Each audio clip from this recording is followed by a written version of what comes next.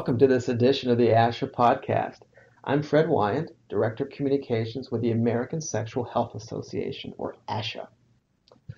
So if someone were to mention to you the word contraception, what would probably come to mind? If you're like a lot of people, you might think about birth control. And that makes sense, right? I mean, for most of us, that's a priority at some point in our lives.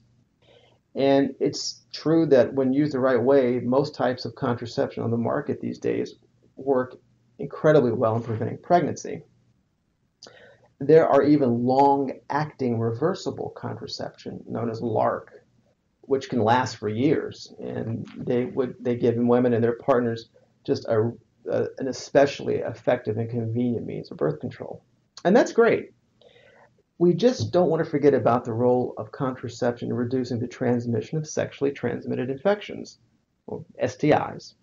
And on that score, that's when condoms really take center stage. And we'll talk a little more about those latex wonders in just a bit. They come in other materials too, like polyurethane and polyisoprene. I have to mention that or else I'll get emails. But back to long-acting reversible contraception, LARCs. And there are a couple of types of birth control that fit that category. Implantable rods or implants, and as the name implies, these are thin plastic rods that a healthcare provider places just under the skin of the upper arm of a woman. The implant releases the hormone progestin, and that prevents pregnancy by thickening the cervical mucus, blocking sperm from reaching and fertilizing an egg. It also works by keeping the ovaries from releasing eggs. Another type is the intrauterine device, which we all pretty much know as the IUD. That's a small T-shaped device made of a flexible material that goes into the uterus, and IUDs prevent sperm from reaching and fertilizing an egg, and some of them also deliver a hormone that keeps the ovaries from releasing an egg. And boy howdy, do these methods work really well. Both are about 99% effective in preventing pregnancy, and depending on the exact method used, they can stay in place and last for 3, 5, even up to 10 years. It's amazing, right? They're safe to use and can easily be removed if the woman wants to become pregnant, which is the reversible part. So pretty much a major win across the board as a birth control choice.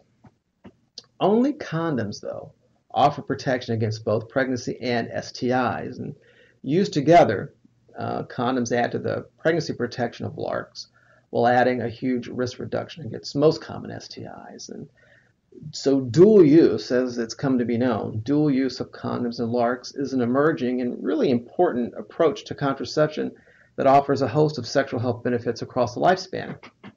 Condoms are great, right?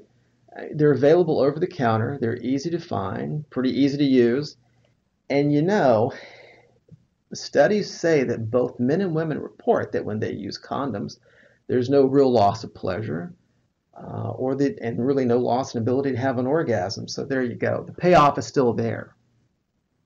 So all that's to say that dual use offers a lot of additional protection. And while that's true at most any age, dual use might be of special value to younger age groups where STIs are so incredibly common.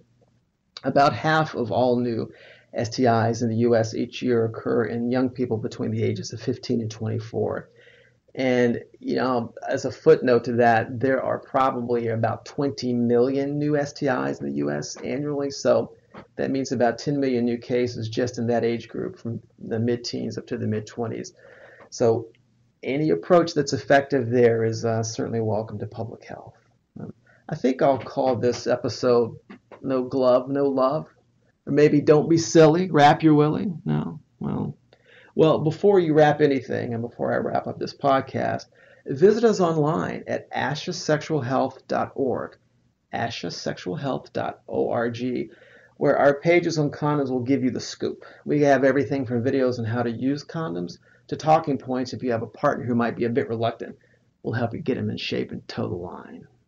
So until next time, this is Fredo signing off. Thanks for listening to this podcast, and there will be more to come. So long, everybody.